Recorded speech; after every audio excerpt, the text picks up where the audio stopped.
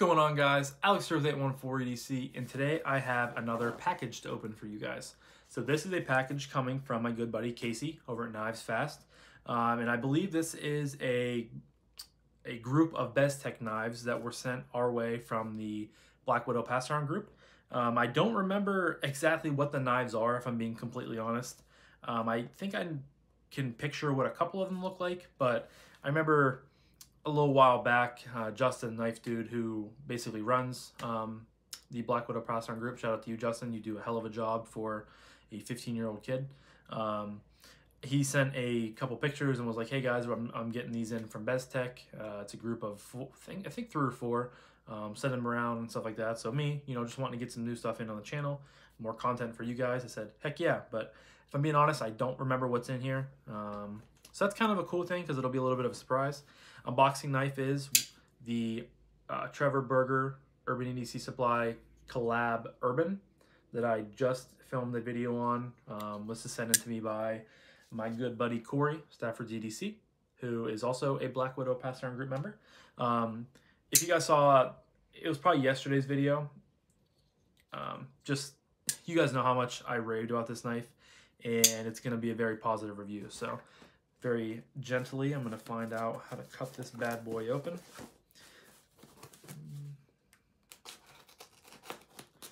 I'll definitely have to wipe the schmutz off if I get some on here.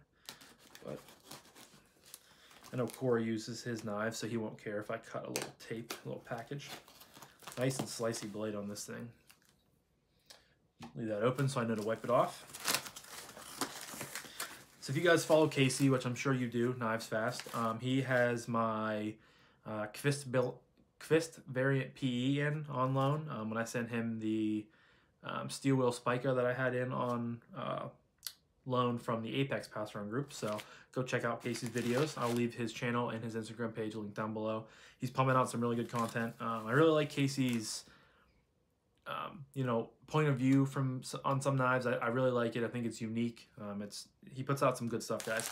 And he is currently in the middle of his Kickstarter campaign for his Tempest Knives Mach 51, which is his knife company, his first knife he's coming out with. So if you want more info about that, got a piece of garbage right here. If you want more info about that, if you go to his Instagram page or his YouTube channel, you can find out more information. Alrighty, got some stuff in here. Got a box.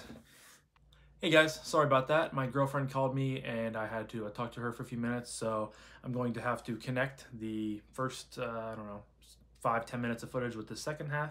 Seems like the last couple times I've been filming, I've had, phone calls or my camera shut off, and I've had to connect the two together, but it's no big deal. But just after a brief delay, we were back, and as I was talking to her, I continued to take the rest of the knife boxes out.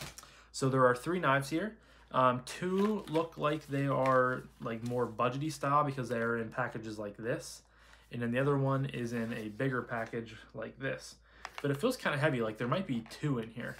And this definitely could fit 2. So we are going to start off with the operator, D2 satin and black. I don't know what the operator is off the top of my head, but you have the Bestech knives, simply the best box or packaging right there. And then over here, this must be the code for the operator, specifically the black D2 one, or the black and satin, excuse me. So yeah, we'll just open this up. Okay, so it is green. Oh boy, this is a chunky knife. All right, guys, so this is the, operator? Yeah, the operator. You got OD green, you have the Bestech pivot right there, all black hardware, flipper, huge opening hole down here, a deep carry pocket clip that is recessed into the scales, which is nice. The screws are not countersunk, but like I always say, they kind of do it halfway, which is better than no way at all. Centering is dead on, and it looks like from just the blade you have some satin parts in addition to a black stone wash, which is going to be cool. This thing is definitely not a lightweight knife, and from what I could tell, it's going to be kind of a Warncliffe style blade, like sheep's foot. All right, we'll give it a flick. Yeah, look at that blade, guys. Thing is very wicked looking. It's all satin down here, and the black stone wash. It's definitely a unique look. Overall, the knife is definitely interesting looking. There it says D2. It is a liner lock. You have plenty of access to that lock, which is really, really nice. Closing action. Oh yeah, nice and smooth. I would assume this is on bearings. Looks like it. But with how big that blade is, I mean, you're gonna get really nice, smooth drop shot action. Like I said, dead center. We'll try a middle finger flick. Bang that open. Thumb flick. Yep. Pointer finger flick. Yeah. There we go. This hole is definitely big, guys. It's like fat here at the top and then gets narrower towards the bottom. But yeah, you can flick it nice. Has good. I mean, this thing has really good action. It's definitely thick. You have a looks like black G10 backspacer back here. Ergonomically, it's pretty comfortable. You have some jimping up here on the top. You could kind of use this thing as like a little landing choier if you're going to do like really precise work. But also, if you're really going to be choked up, you kind of can land in this poon spoon up here, right in your thumb. Fits it perfectly if you're going to be like ripping through stuff. My hand's a little strained getting up there, but yeah, the G10 feels kind of nice. It has some milling ridges in here. You guys, I would probably never go out of my way to buy this knife if I saw it on like a website, but it's definitely nice. It seems like it's a very well built knife. Action's good. I like how they have the D10's tuned enough for the flipper tab, in addition to the middle finger flick. Yeah, good action, good close action. Very unique knife. I do like the blade shape. It's a little big for me. But yeah, this is the Bestech operator in D2, in satin and black, and OD green. So full review will definitely be coming on this one. But yeah, really cool knife. I would assume these probably go between anywhere from $45 to probably $65. I'll definitely look it up whenever I do the full review to have a better idea, but I believe that's what Bestech kind of goes around. Okay, so this is the Explorer, also in D2 and satin and black. So I think from the name, I think I can picture what this knife looks like. There is the code, very similar boxing or packaging, but I think this knife is very ugly if I can remember correctly. And yes, I think I was correct. So this comes in some plastic. We'll shove that back in there. So this is in JG10. Has some milling done here. You can see through both sides of the scales. Kind of interesting.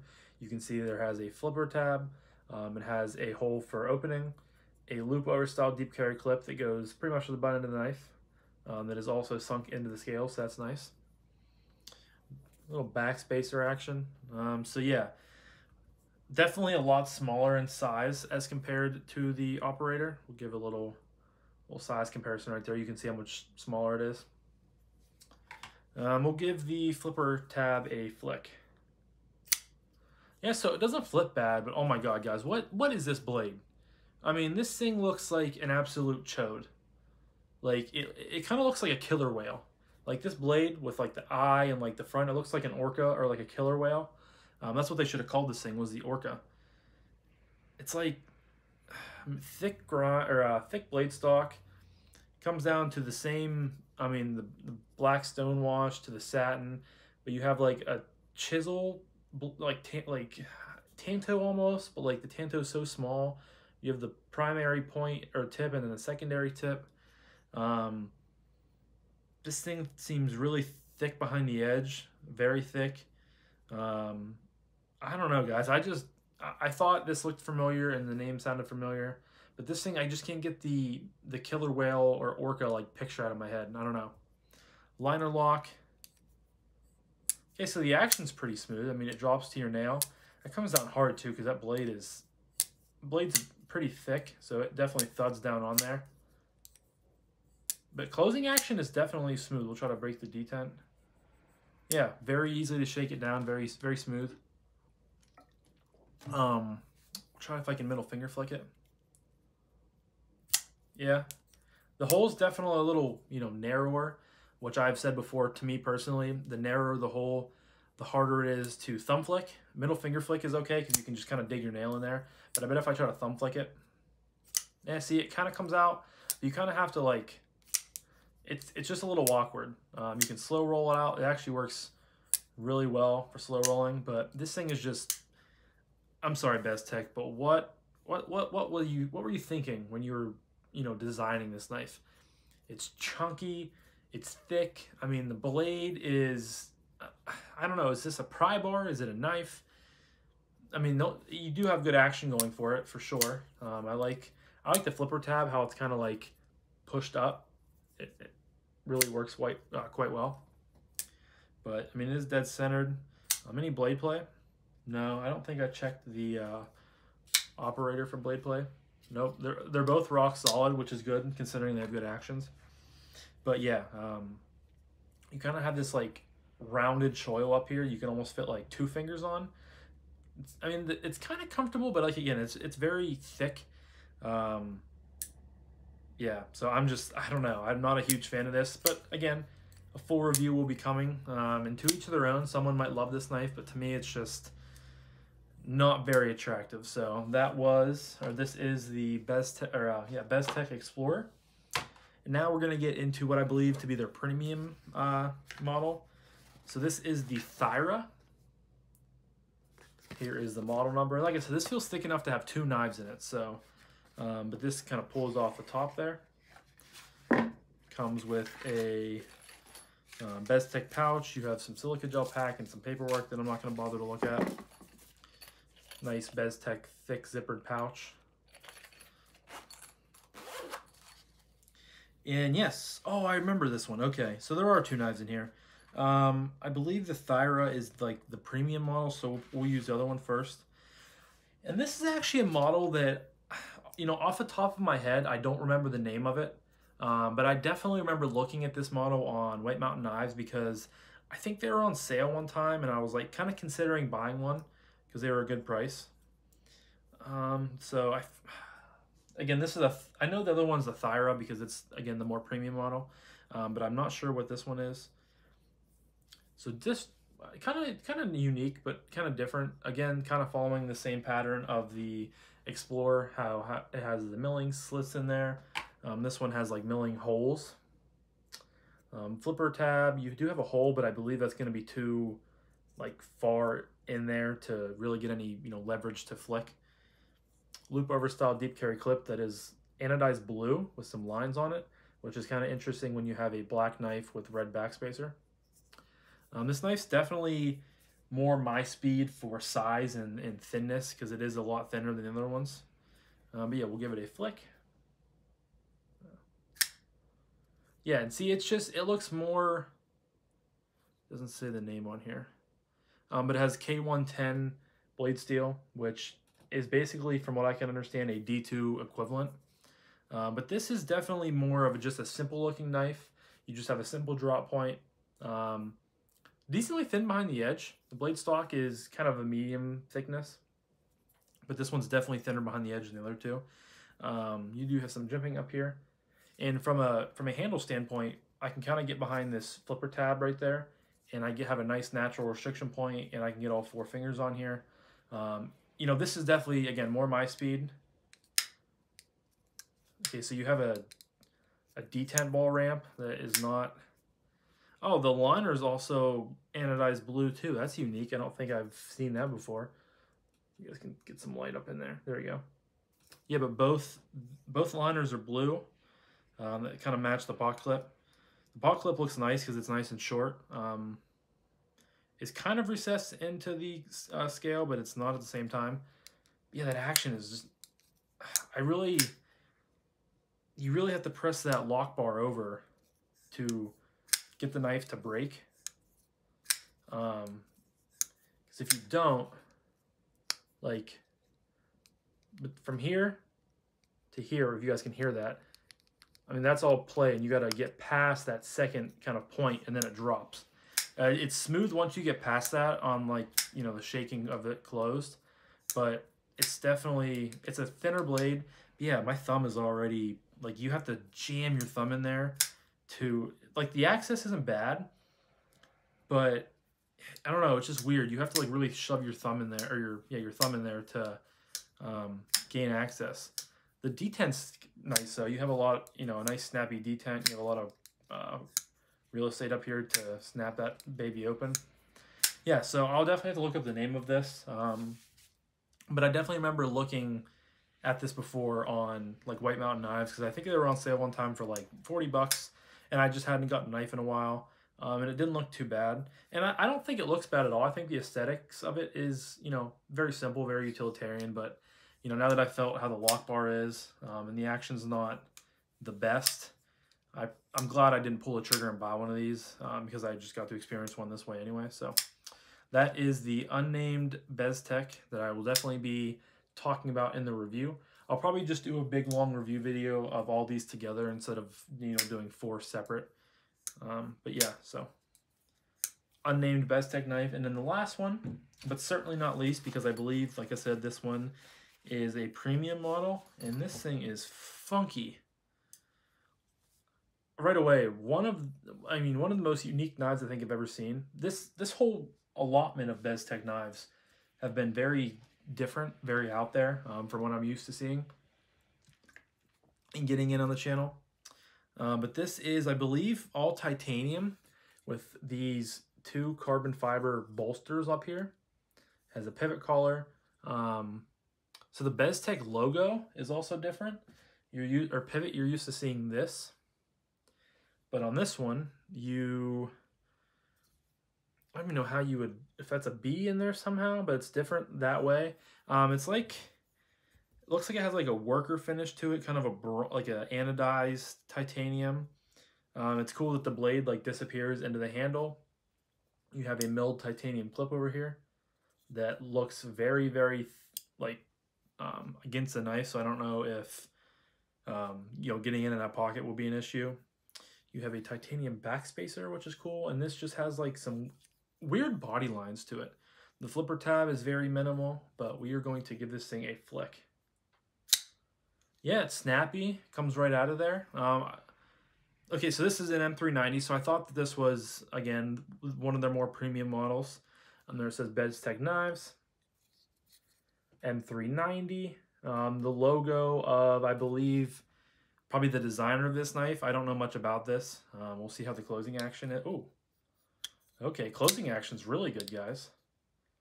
You just got to get that lock bar out of the way. Yep, very smooth. Any blade play?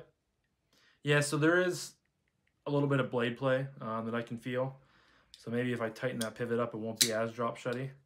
But it's definitely good. For sure on bearings. That flipper tab is like, sometimes it's not bad, but other times I can't get a good grip on it because it's so small, and there is jimping up here, but it's not very deep, so like I could just like kind of slip off of it, like right there. But yeah, definitely a unique piece. Ergonomics are actually quite, you know, well done. Feel really good in the hand. But again, this thing is so thin. You have a little bit of a landing choy up here. Thickness behind the edge, again, is thick. Bestech must like to do thick knives. This thing, I don't think would be a very good slicer just off the top of my head. And I'm not the greatest person to, you know, talk about and learn from that because I don't do a whole lot of cutting. I don't do a whole lot of hard use stuff with my knives. But this definitely feels, you know, a lot thicker than knives that I have in my collection and stuff like that because I tend to go for thinner knives and stuff like that. Which is interesting because the knife in general is skinny, it's thin. You think that the blade stock would be really nice and thin too, but it's not. So, yeah. I would never go out of my way to buy this. I would probably never go out of my way to buy any of these knives except for maybe like this one. But again, I just found out that I'm not a huge fan of it. So, but I'm definitely happy to, you know, have been checking them out, or to get them in to check them out. So, thank you again to Justin over at The Knife Dude for getting these in from Bestech. Shout out to the Black Widow passaround group, and shout out to Casey over at Knives Fast for sending them into me, or sending them over to me. Like I said, I'll leave Casey's Instagram and his YouTube link down below. If you guys are interested in go checking him out, please do so. And yeah, this was just an unboxing of 4 Bestech knives. So I definitely will have these sitting on my desk doing some flipping and stuff with them. I will try to carry them at least once or twice. Even if it's in the house, I'll still pop them in a pocket just to get a good feel of how they carry. Try to do a little bit of paper tests with them, maybe cut a little cardboard, you know, stuff like that. So again, we will go through them again one more time. This is the Bestech Operator. Big chunky boy that has good action, surprisingly. The Bestech Explorer, which is just horribly ugly. Looks like a stinking killer whale or orca. The unnamed Bestech, because it does not have a box, but I definitely have looked at it before.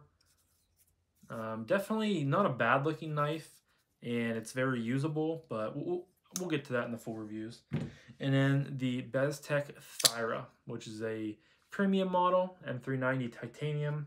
I'm sure the price tag will reflect that, so I'll definitely have to, before the videos, or before I do all the reviews on these, look up and take note of the price tag, because if I had to guess, this thing's probably close to $300. I know some of Bestech's upper or more premium models go for that. And off the bat, I don't know if I would pay that for it.